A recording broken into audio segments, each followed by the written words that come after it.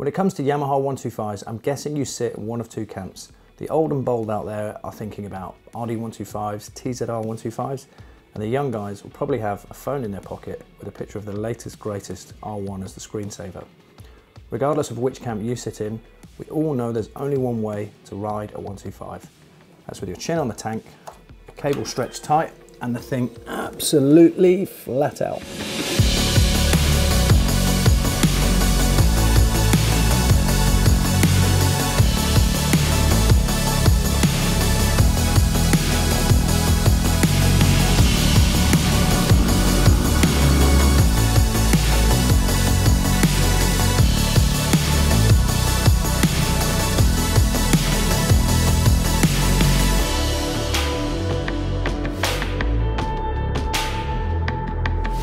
More than just class leading, this is a genuine bestseller for Yamaha, and if they want to continue that success, this 2019 version better be good.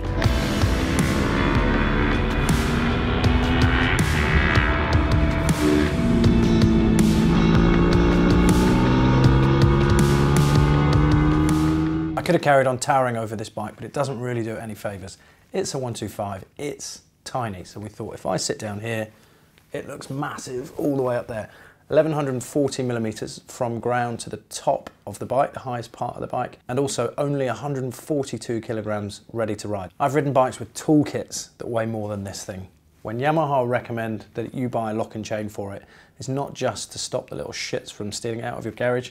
If you don't tether this thing down, chances are it's just going to float away on the wind. In size and stature, this 2019 model has grown in all but two areas. Seat height is down 5mm to 820 millimeters, and the wheelbase has shrunk to 1325 millimeters from 1350. If you're the mum or dad that's going to bankroll one of these things, stick around, I'll tell you what you're going to get for your money. If you're the lucky kid that's going to get to ride one of these things to college, stick around, I'll tell you how that feels too. There's a host of new changes with this bike, mostly mechanical, some of them just slight tweaks to things like the brakes. We'll work our way through those things and then I'll tell you how it feels to ride. So this caliper here, 4-piston, you will have seen before. It's the one from the previous gen R125, radial mount with ABS. So what they've done is changed the pads, upgraded them to a better performing pad. They've also rerouted the cables up to the lever. It's a simple fork set, unadjustable at the top. It does little more than hold the front wheel and brake in place. We rode it flat out on track and flat out everywhere else really, but the forks were really good everywhere.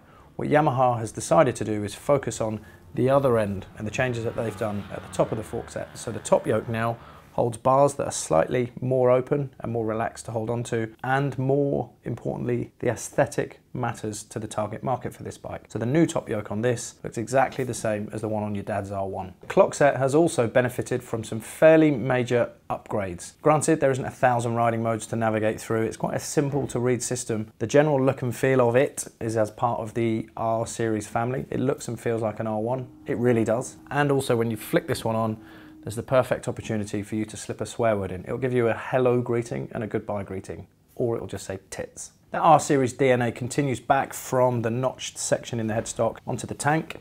Now got those little vents in the side, just like an R1. Really cool touch, I think. Remember, this target market is 17 to 25 years old, and this sector are bound by different constraints to the ones that maybe you and I were bound by when we were that age. So apart from the fact that I didn't even have a license when I was 17, if you're passing your test on one of these now, you're capped at 15 horsepower, I think. So this thing makes 14.35 horsepower. Every single number matters in power and torque terms. And if you can't win there, the only other way you can win market share at this end of the market is by making the thing look cool. That's why this thing looks so much like Big Brother R3, R6, and R1.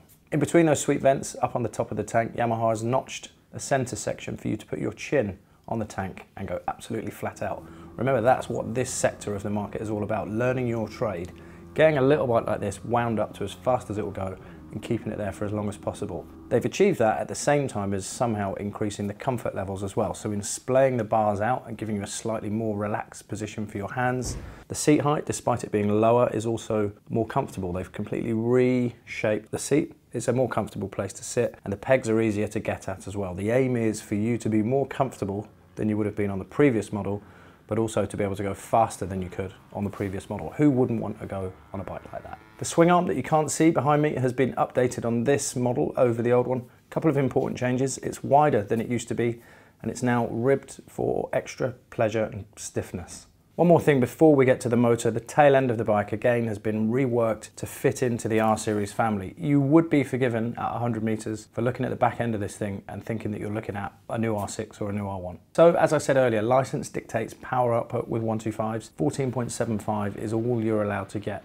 What Yamaha has achieved is a slight increase in torque, and the way that they've achieved that is very, very clever.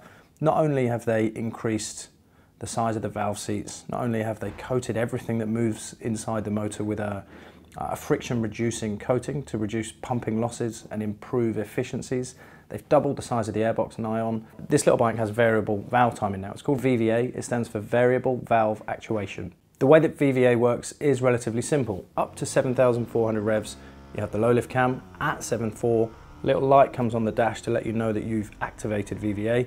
You won't feel it, there's no sudden kind of screaming for the horizon change in performance for the bike. It just allows you to maximize every single one of the revs that this bike has all the way up to the red line. And when you're on a 125 and it only makes 14.7 horsepower, every single rev matters. To complement the changes Yamaha has made to the motor, they've also upped the gearing by adding 4 teeth to the rear sprocket. What that gives us is, in Yamaha speak, a claimed top speed of over 120 kilometers an hour. What that gave us out there in the real world when we were riding in this weird old man, middle-aged, slipstreaming 125 death race from hell was a real world 144, 145 k's an hour on the clock. So that's getting on for 80 miles an hour. If you're a young lad, ignore the next bit. It's not a TZR125. It won't hit 100 miles an hour easily. Times have changed and things have moved on. If you are a young lad, get excited about this bike. I'm going to hedge my bets and say this is probably, in top speed terms, the quickest production 125 that money can buy.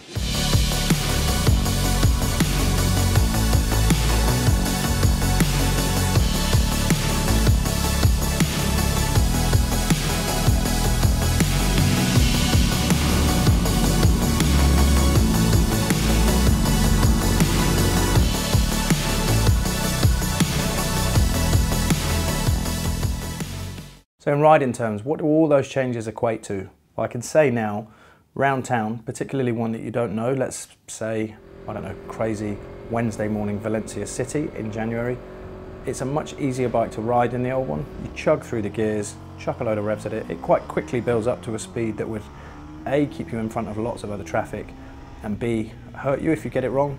Don't kid yourself, just because it's a 125, 50 miles an hour, 60 miles an hour, it still hurts just the same regardless of what bike you're on. So you've got to take your time on it and go steady just to get your eye in. Round town I was really pleased with how easy it was to manoeuvre. It might have been something to do with those relaxed, slightly splayed out bars. I could see over the tops of cars. There's a reason why so many kids like riding these, and it's not just because they look cool. They're fairly capable in town. Don't be surprised if you end up getting done by one of these this summer in town.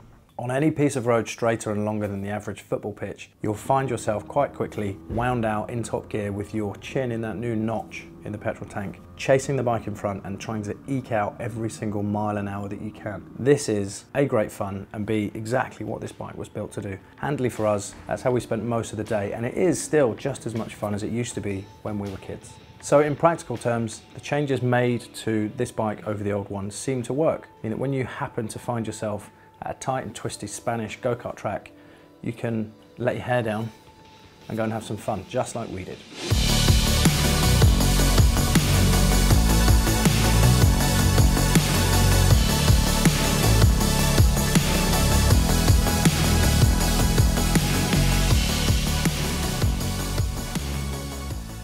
What was it like? It was loads of fun. Because we were all on the same size machines, we were getting into slower versions of exactly the same dices that you would get into with your mates at a regular track day. Quite a lot more feel than I expected through the front brake lever, and a great relationship with the front tyre. I didn't really use the back brake lever, and the shock was just doing what it wanted to out there. I was quite happy with the performance from the back end of the bike, and there was no real danger of me overcoming that sticky Michelin tyre with 14.7 horsepower. But like I say, carrying some lean deep into corners, even carrying a little bit of front brake was fine, and as soon as you let go of that brake, pinned to the stop in, mostly third, bags of fun. Plenty of knee down, all of the fun and thrills that you would usually get on a track day, just in a smaller, slightly slower and slightly easier to manage package than an R6 or a 750. Fundamentally, that's exactly what this bike is supposed to deliver. What Yamaha wants to do is put you onto that trajectory, having a 125, upgrade to a 300, then go to R6, then go to R1. It's important along the way though that you also consider the bikes that this one is competing against. Aprilia,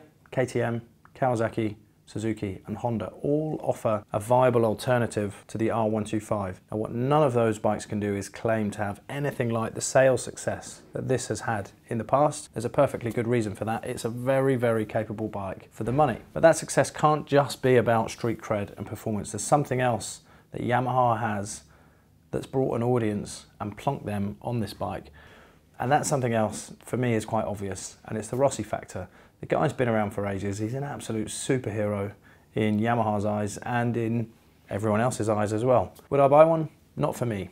I'm too old, too fat, and I've been spoiled with 180 horsepower sports bikes for the last 5 or 6 years, so no, this isn't the bike for me. The question that matters to me more is, would I buy one for my daughter when she's ready to ride? I think I would. This, to me, represents everything that new bikers should aim for. It's the perfect 125. It's got its own standalone heritage. It's got a decade's worth of sales success. And I think it more than justifies that £4,499 price tag.